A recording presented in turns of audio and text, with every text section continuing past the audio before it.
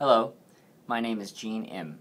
I'm a gastroenterology fellow at Winthrop University Hospital, the primary teaching affiliate of the Stony Brook University School of Medicine, located in Mineola, New York.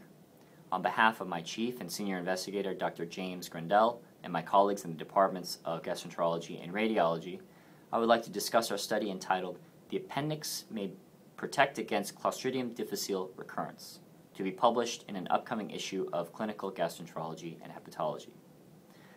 Recurrent Clostridium difficile infection occurs in approximately 20% of patients after the initial resolution of C. diff. That can be very frustrating to manage. Risk factors identified for recurrent C. diff suggest that the interaction between host immunity and colonic flora disruption plays a crucial role. Now, we became interested in the human appendix, an often malign organ thought to be simply a non-functioning vestigial appendage, as possibly playing a role in recurrent C. diff infection after a series of studies emerged in the theoretical biology literature about the possible functions of the appendix. The appendix has been proposed to be a safe house for commensal bacteria by aiding in biofilm formation via mucin and secretory IgA production from its abundant gut-associated lymphoid tissue that enhances survival of commensal bacteria within the gut while excluding pathogens. Regular shedding and regeneration of biofilms within the appendix could potentially re-inoculate the colon with commensal bacteria in the event of C. diff infection. In fact, a significant decrease in overall diversity of gut flora in patients with recurrent C. diff has been described compared with first episode C. diff patients and healthy controls. Thus, the appendix could be involved in the complex symphony of host immunity and colonic flora disruption as a result of C. diff infection.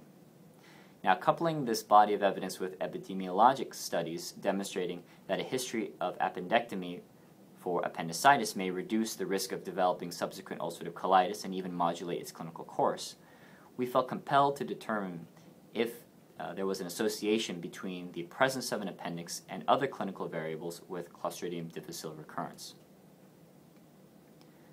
During the 2-year study period, we identified a total of 254 consecutive adult inpatients with documented C. diff diarrhea and confidently known appendix status. 11 clinical variables were evaluated for a possible association with C. diff recurrence.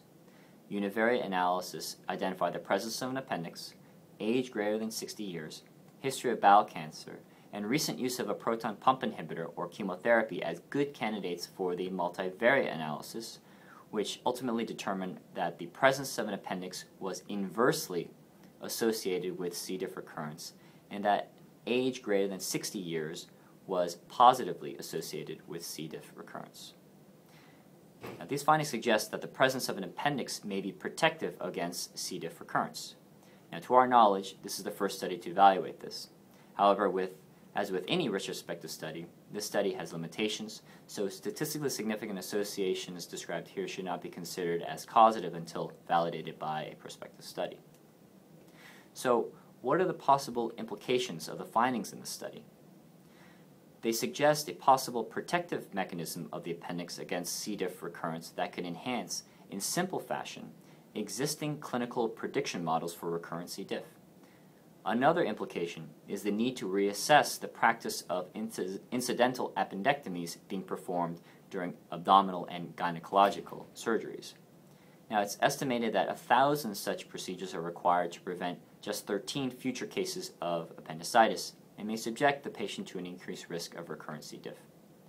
Further epidemiologic and prospective studies are necessary to better define the relationship between the appendix and recurrent C. diff. What is clear is the mounting evidence that the human appendix is indeed not simply a vestige of evolution, but likely an important player in the complex interactions between host immune responses and pathogenic and commensal bacteria in the gut. Thank you for your interest in our study.